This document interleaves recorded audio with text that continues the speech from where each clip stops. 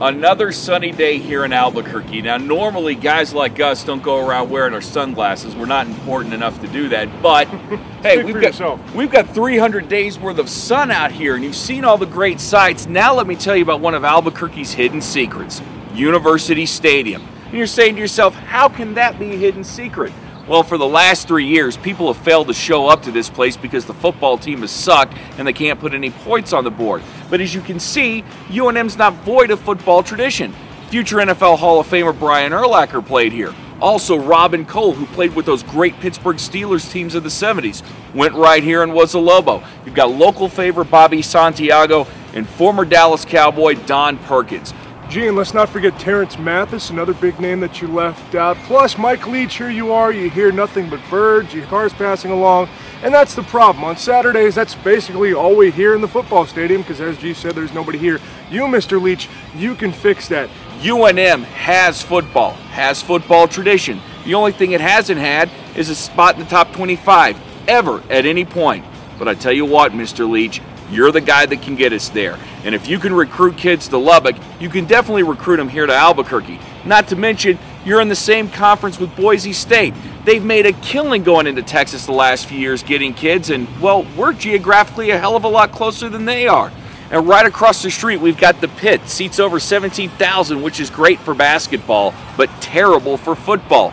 39,000 here. We know you can fill the stands. Just come help us out. So what do you say? Football tradition, a little bit of push, a little bit of TLC. I think you're the man that can get it done, don't you?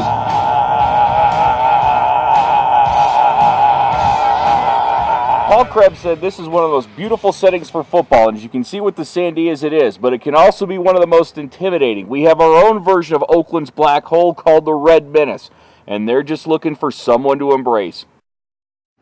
One of the coolest things about Albuquerque is it's filled with tons of historical landmarks. One of those happens to be the Frontier Restaurant, where you can get a great breakfast, lunch, or dinner filled with New Mexico green chili. And yes, our state legislature says no place else can say it's from New Mexico unless it actually is. Let's go inside and check it out. Come on.